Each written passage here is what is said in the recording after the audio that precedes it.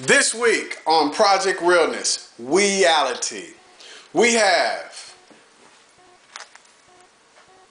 Tiffany Jackson. Tiffany Jackson, Miss Jackson from Indiana. Also from Quad Cities, Iowa, represent.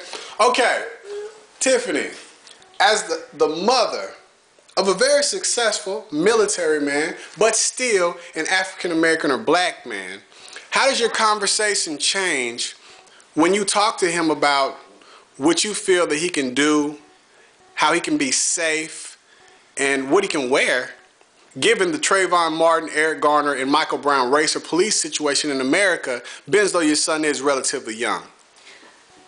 To be very honest, anything my son wears is a reflection of me. So I don't believe in saggy pants, hoodies, none of that crap. To me, that's garbage. He is well too educated and has gone too far in life to be dressing like he's a nobody. He is a somebody. He needs to dress and act that way. When he was raised, he wasn't raised to be black, white, or anything else. Since he is biracial, he was raised to be a human being and treat people the way that he wants to be treated, not because of the way you dress.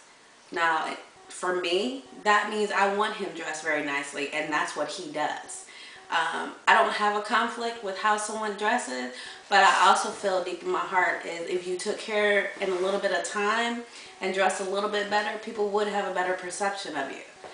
We work too hard and too long to get what we are for you to throw on a pair of sweats and a pair of gym shoes and a hoodie and call it a day.